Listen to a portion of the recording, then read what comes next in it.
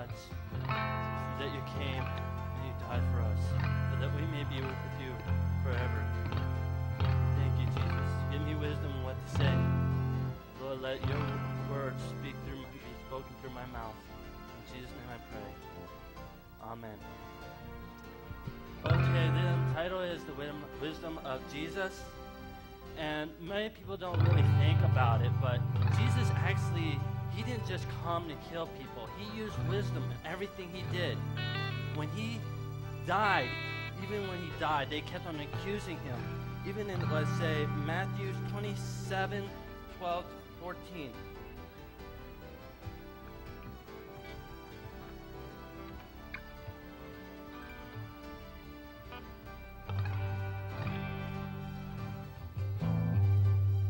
And when he was accused of the chief priests and elders, he answered nothing. Then said Pilate unto him, Hearest thou not how many things they witness against thee? And he answered him to never a word, insomuch that the governor marveled greatly. Why would a governor marvel at a man who said nothing? Because he knew that anything he said, the Pharisees would call him a liar. He's not speaking the truth.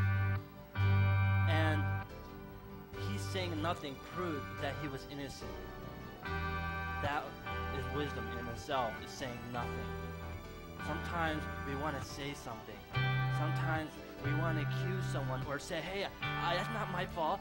It's their fault. Can't you see it? They are the ones at fault here. They are the ones that did it. But the thing is, there's wisdom in saying nothing. Because when we say nothing, it proves that, hey, the guy, if you want to believe him, believe him. But you know what? I'm not saying anything because I didn't do it. Just keeping a calm demeanor will sometimes cause people to think, wait a minute, this guy that's accusing him over and over and over again, yet this guy is saying nothing. And because he's saying nothing, people would question, okay, which side is the right side here? This guy's just accusing him, or the guy who's saying nothing? And so many times people are wondering why people aren't getting killed. That's another thing. Why isn't it getting killed right away? Well, here's an answer. Luke 17, 11, 18.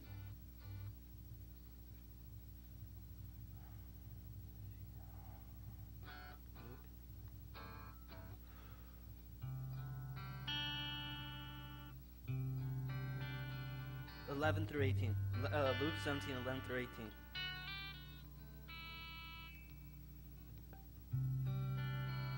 And it came to pass, as he went to Jerusalem, that he passed through the midst of Samaria and Galilee. And it came to enter a certain village, and him 10 men that were lepers, which stood far off. And they lifted up their voices and said, Jesus, Master, have mercy on us. And he saw them, and he said unto them, Go, show yourself unto the priest. And it came to pass, as they went, they were cleansed. And one of them, when he saw that he was healed, turned back with a loud voice, glorified God, and fell down on his face at his feet, giving him thanks. And he was a Samaritan. And Jesus answered and said, Where are not 10 cleansed, but where are the 9? There are not found that return to give glory to God, save this stranger. And he said unto him, Arise, go thy way, and thy faith hath made thee whole. Why would Jesus not heal him on the spot? Because he was sending them for a reason. He wanted to test their hearts. They got healed. They obeyed. But only one, truly in his heart, was thankful. Thankful that God took time and healed him from an incurable disease that was killing him every day, every second. Leprosy is not something that's, oh, I'll die slowly. No, it slowly takes your hands off, your nose off. This guy, truly in heart, was thankful. He was truly giving. When he returned, he proved how grateful he was to God. And he was probably anyone in heaven. If any of them made it in heaven, that one probably made it to heaven because he truly was thankful for God. How many times are we thankful for anything we get? And sometimes when we don't get held on the spot or get what we ask for on the spot, we're like, well, God doesn't hear my prayer. Right there, for one, your heart's being tested. And if you just proved that out of your own heart that you only wanted God to use them as a tool, you're not really thankful. You just want to take something from God and then go on your merry way. So maybe it's like, oh, you didn't have my faith. Well, maybe God's testing your heart. Are you really, really asking God just to get what you want?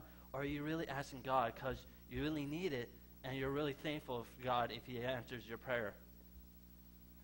Now, there's many things that Jesus did on earth.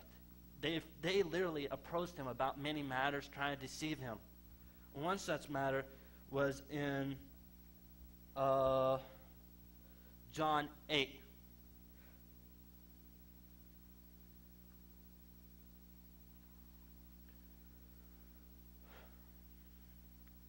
Jesus went into the Mount of Olives, and early in the morning he came again unto the temple, and all the people came unto him, and he sat down and taught them. And the scribes and Pharisees brought unto him a woman taken in adultery, and when they had set her in the midst, they say unto him, Master, this woman was taken in adultery in the very act.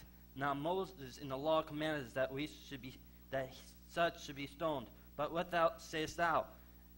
This they said, tempting him, that they might have accused him. But Jesus stooped down, with his finger rolled on the ground, as thought he heard them not. And when they continued to ask him, he lifted himself up and said unto them, He that is without sin among you, let him cast a first stone at her. And again he stooped down and rolled on the ground. And they which heard it, being convicted by their own consciences, went out one by one, beginning at the eldest, even unto the last. And Jesus was left alone, and the woman standing in the midst. When Jesus had lifted himself, he saw none but the woman. He said unto her, Woman, thou art thy accusers. Hath no man condemned thee? Said Jesus, No man, Lord. And Jesus said unto her, Neither do I condemn thee. Go and sin no more. Now, I don't know about you, but if someone was to approach you and say, Hey, this person did this, and by law this person should be killed or stoned, what would you do?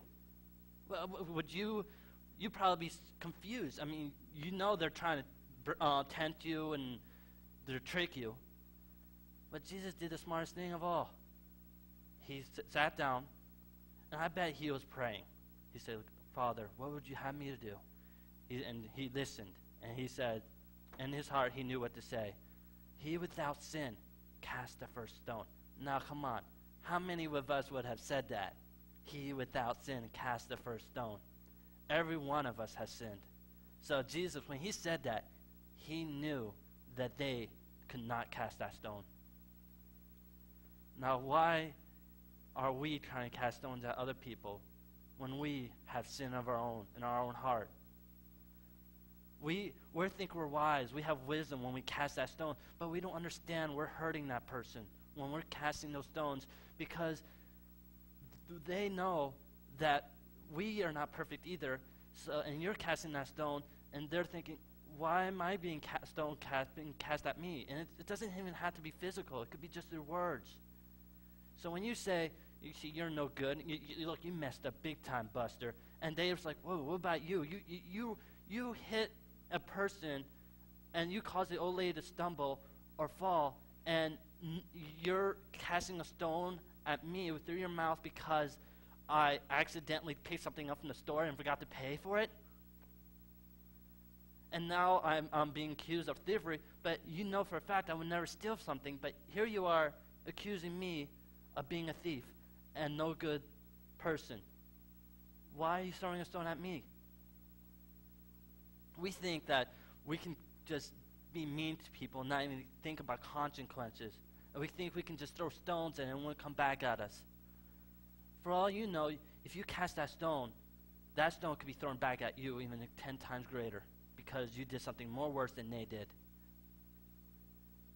And if you did do nothing, there's in time in the future, humans' tenacity is to mess up. And when you mess up, what you did will come back at you. We cannot keep on throwing stones at people.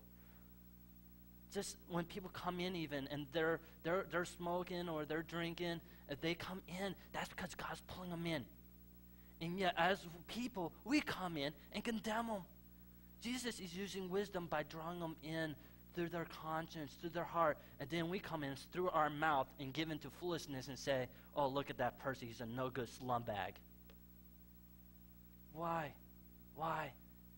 Jesus did not come to this earth to give us a reason to act holy. He came here to die, for we can be in heaven with him for eternity. We're supposed to love one another, even love our enemies, love our neighbors. If we really have wisdom, we go to the Word and realize how Jesus would want us to act. Jesus knew on how to act, when to act, and what to do, and he used wisdom in everything he did. In everything he did. How many of us can say, oh, I didn't mess up, I didn't use foolishness today? I used wisdom. Everything I said was wisdom. Jesus could probably be the only one in this world say, I did only use wisdom, because John 5:30, this proves what did was only used wisdom.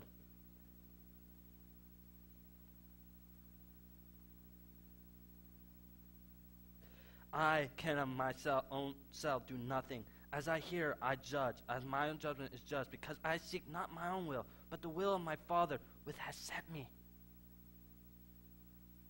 God knows everything. He knows the future. He knows the past. He knows every action that's going to happen.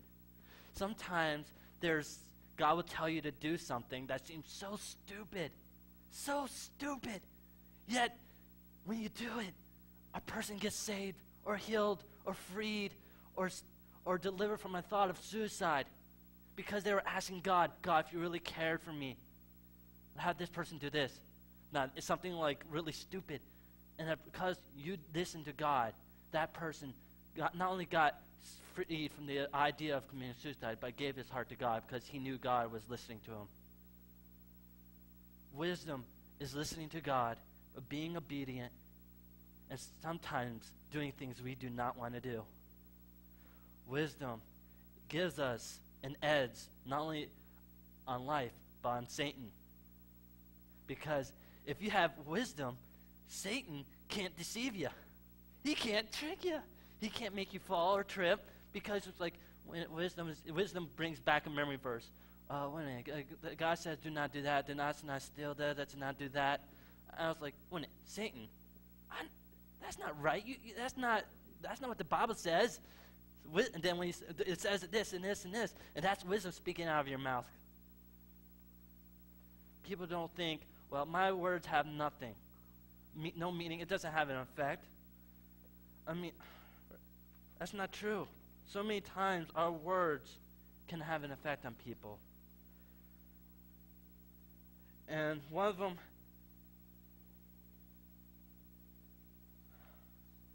one of the effects, let's see if I can find it here.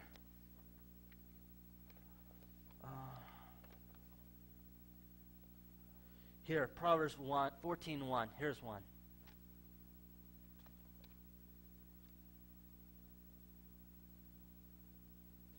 Every wise woman buildeth her house, but the foolish plucketh down with her hand. Wisdom can help you build your family up, or in foolishness, tear it down. Our actions and words affect our family. If you say to someone in your family, you're not important, or something means nothing, or something mean, that is tearing them down. Wisdom will not join in tearing someone down. That is foolishness. In history, there have been stories about women encouraging their son. One such son that was blessed by their mother because of her wisdom was Thomas Edison. If it was not for her not giving up on her son's life, would have been different. His life would have been different, and he would have probably not invented anything. It wasn't just Thomas Edison we should thank for the blessings he invented for us. His mother had a big hand as well. If it was not for her wisdom in raising her own son, we would not have tapes maybe even CDs or DVDs, for he invented the first thing that could record its name, which called the cylinder phonograph. Also, how much has his invention called a light bulb affected us today? So we're thinking, well, we have these inventions, but you don't understand where these inventions came from. And it was because, not just from Thomas Edison, it was from his mother. His mother poured his life into her son. He would not give up. When the world gave up and everything on Thomas Edison, his mother would not give up. And because of that, we have what we have today. Light bulbs and many other things. You can look it up, what he invented. Jesus knows everything because he listens to his Father. Do we listen to God? Do we take time and say, God, how should I handle this situation? How should I act? Or what should I say? Or what should I be doing right now? Should I be really just sitting down and thinking about these things? I mean, sometimes we meditate on things that will affect our voice, what we'll say. We're thinking about, that movie that just killed someone, and because that person deserved it. And then someone does something mean to us, and because we're meditating upon that, it's like our first outcome is win it. That guy did something wrong, and this is how he handled it, and without even thinking, we act the same way. It's like, how dare you did something wrong, how dare you treat me this way? When Jesus was dying on the cross, when they were accusing him, he said nothing. He said nothing because he knew that was the smartest thing he could do. If we truly want wisdom, we can ask God. He said he'll give us, ask and he should freely give it to us. Jesus cared for us. He died for us. And he did what he said out of his mouth, I only do what I do, my Father does, or tells me to do. Wisdom is something that we take time and think about, or listen to what God tells us to do. We know whatever Jesus truly tells us to do will have a good outcome. It might not seem at the time. Sometimes the people might hate us or spit at us like they did at Jesus. But those people, some of them actually would have thought back, like, you know what, Jesus, he didn't say anything. He didn't hate. He didn't speak and badly about him. I think I even heard him say, Lord, forgive them, for they know not what they do. How many of those people, because he did that, gave their heart to God in the future? Sometimes we don't even think what our actions are going to do in the future. We're thinking of the here and now. Wisdom thinks, okay, here's the future, and this is the outcome. Right now they're going to hate me and try to kill me. But in the future, they'll give their heart to God. And they say, Lord, your will be done. And they do it. They do the right thing. We need Jesus. We need God. We need wisdom and how to handle everything we do. Sometimes we question so many things. Sometimes we're thinking, why? Or when? Or what? When we can just go to God and say, God, I need help in handling this situation. That in itself is wisdom as well. If you really want everything to turn around in your life, start using wisdom. And thank God for everything you have. And that's the end.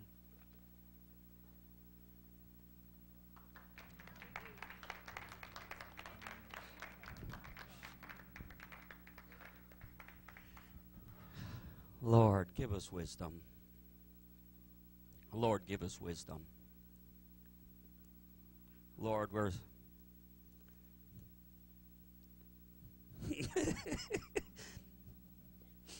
a lot of things he said just hit between the eyes. So quick to judge, so quick to condemn, so quick to attack others and not to pull the beam out of our own eyes. so quick to throw rocks. I think I probably hit Stephen a couple times in the head with spiritual rocks. Aren't you glad that God's merciful to us? Aren't you glad that you can say, Lord, forgive me for being stupid, for not using wisdom, for not looking at the life of Christ, for opening up my big mouth and sticking my foot in it, for picking up rocks and throwing them at others? Lord, give us wisdom. You've already given us wisdom. You've given us your Son, Jesus. Now, Lord, we give ourselves to you. We give ourselves to you. Could you come and sing that, baby doll? Stephanie, come and let's sing that song, I give myself away so you can use me. You got to give yourself to wisdom for wisdom to possess you. God will show you what to do. If you just ask him, God, what should I do? What should I do? What should I say? How should I act? And then you read Matthew, Mark, Luke, and John. Just don't say, God, what should I do? And then ignore the book of wisdom. How many of we got a book of wisdom? It's called the Bible. Especially the New Testament. We have a book of wisdom. You know what he was sharing about our families. We need to use wisdom when it comes to our families, when it comes to our children, when it comes to our wives. We're going to sing this song, I give myself away. Give myself away. I give myself away so you can use me. I give myself away. I belong to you, Jesus. I give myself away so you can use me. I give myself away. I give myself away so you can use me. Here I am, here I stand. Lord, my life is in your hands. Lord,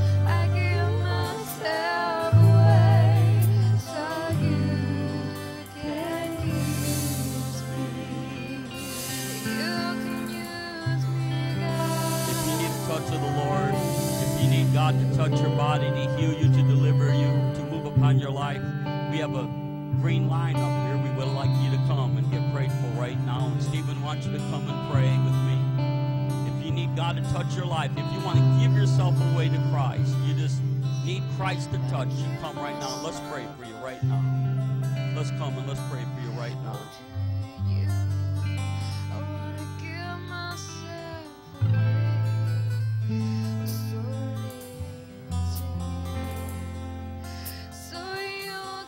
Use me.